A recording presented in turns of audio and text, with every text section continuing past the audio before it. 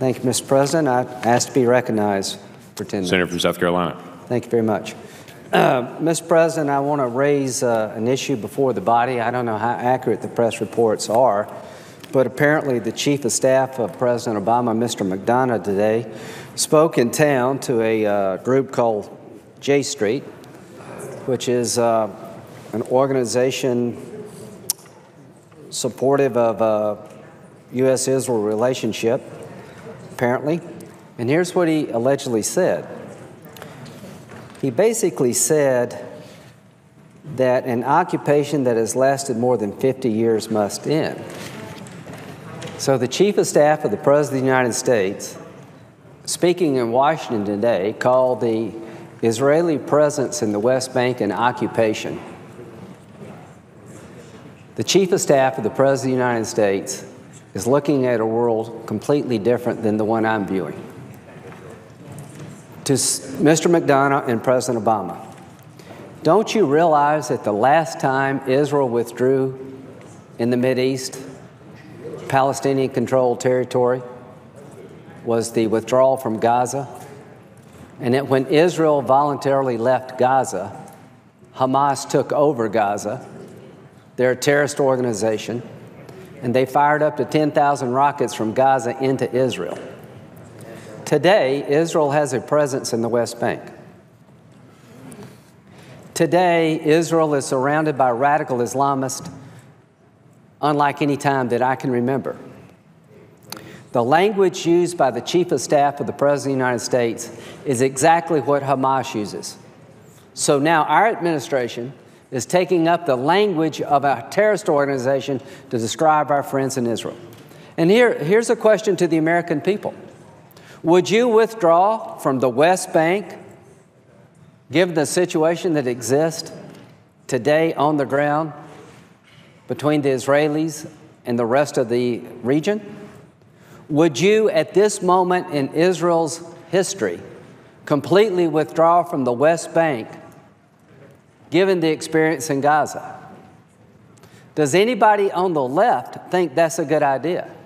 Does anybody in Israeli politics agree with the characterization of the Chief of Staff of President Obama? Does Mr. Herzog or anyone else in opposition to Prime Minister Netanyahu agree with this characterization? Is your country occupying the West Bank, or are you there to make sure that the West Bank doesn't turn into Gaza?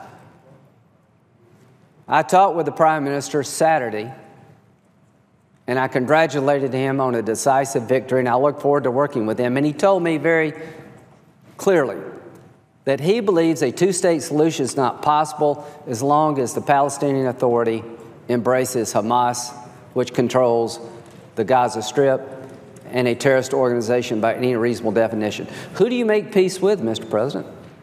What kind of deal can you make when half the Palestinian people, almost, are in the hands of a terrorist organization who vow to destroy you every day? What kind of deal is that? So do I want a two-state solution? Yes, I'd like a two-state solution where the Palestinians recognize the right of Israel to exist and they have the ability to chart their own destiny. They're not anywhere near there. The Palestinian community is broken in two parts. The Hamas terrorist organization controls a substantial part of the Palestinian community. They won't recognize Israel's right to exist. They're using the territory they hold as a launching pad for attacks against Israel routinely.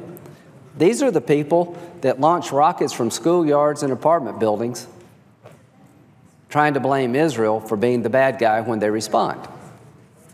All I can say is that when I thought it couldn't get worse, it has. When I thought we couldn't reach a new low in terms of this White House's view of the Mideast, we found a way to reach a new low. Today, the Chief of Staff of the President of the United States used language that's been reserved for terrorist organizations up until now. So, Mr. McDonough, President Obama, you're completely delusional about the world as it is.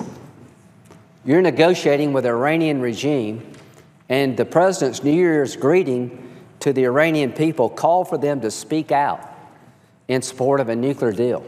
Mr. President, Don't you understand that in Iran you can't speak out? That if you do speak out and petition your government, you can get shot or put in jail? You don't understand that? You're talking to people as if they have a voice. You're talking about the regime as if they're some kind of rational actor. And in that same New Year's greeting, he complimented the regime, headed up by the Ayatollahs, as being cooperative in terms of their nuclear negotiations with the P5+1. What the president did mention is that this very regime is spreading terror unlike any time in recent memory. They're involved in the toppling of 4 Arab capitals. They're wreaking havoc on the neighborhood. As we negotiate on their nuclear deal, they're still the largest state sponsor of terrorism. They called for death to America 2 days ago.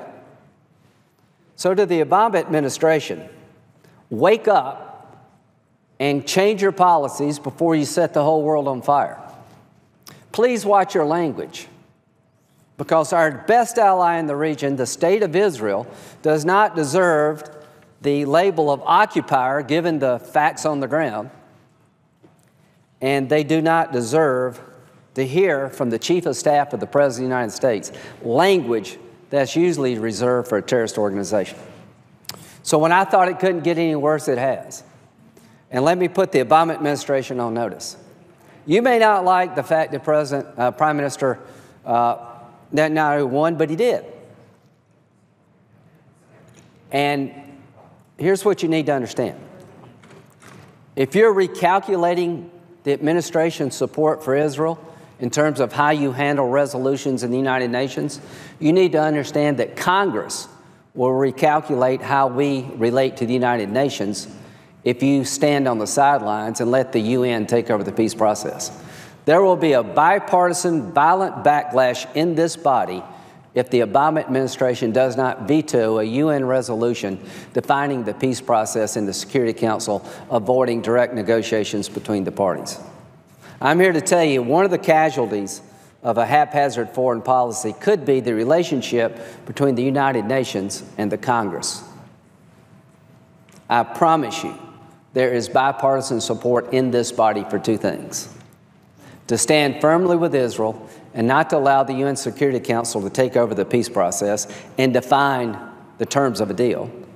And secondly, if there's a deal with the Iranians over their nuclear program, if this administration takes that deal to the UN Security Council, bypassing Congress, not coming to us first, there'll be a great backlash regarding that move.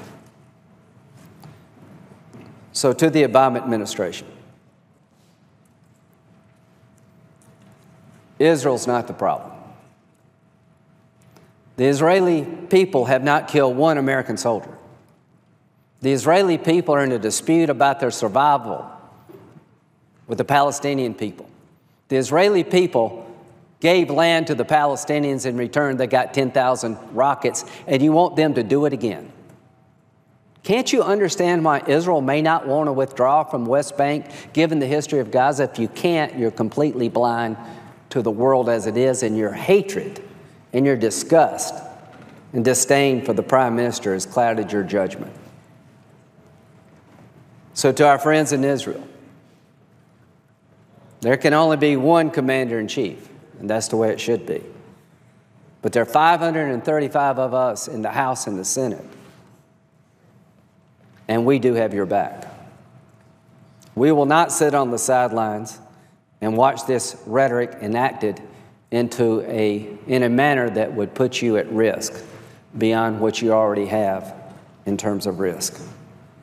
This is a low point for me, that an administration, an American president administration, the chief of staff of an American president would use this language. But it fits into an overall pattern that I think is very destructive. And to President Obama and Mr. McDonough, your foreign policy is not working. If you don't get that, then God help us all. Because what you're doing in the Mideast is not working. You're making everything worse. And now you've added fuel to the fire. I hope that there will be some self-correction at the White House, that we will not take this rhetoric any further than we have today, that there will be a reevaluation of whether or not it's appropriate to call the Israeli people occupiers, given the facts on the ground. Only time will tell. But I do understand this without any hesitation. There are many of us in this body who will not put up with this. We will push back. Israel has not killed one soldier, U.S. soldier. Israel hasn't toppled any of their neighbors. Israel doesn't chant death to America. You may not like the outcome of the Israeli election, but it was up to the Israeli people to decide, and they have decided. And all of us got into this body the same way. People at home voted for us. Under our Constitution, we have an equal voice to that of the President in terms of checks and balances. Even though he's the leader of American foreign policy and the commander-in-chief, we do have a right to speak on such matters. So here is my voice, and I think I speak for many on both sides of the aisle. To the Israeli people, do what you have to do to defend the Jewish state. To the President of the United States and Mr. McDonough, the language you use today is very unhelpful and, quite frankly, disconnected from reality. And I would end with this. Would any member of this body, if they were in Israeli leadership, withdraw from the West Bank, given what's going on in the region? Would any member of this body be as restrained in responding to a rocket attack coming from a neighbor as Israel's been restrained? What would we do if some terrorist organization next door to us launched a rocket trying to kill our children? Would we be as restrained as our Israeli friends? I doubt it. So I'm asking this body to walk a mile in the shoes of the Israeli people and understand why this statement is so offensive and has usually been reserved for terrorist organizations, not the leader of the free world. I'll yield back.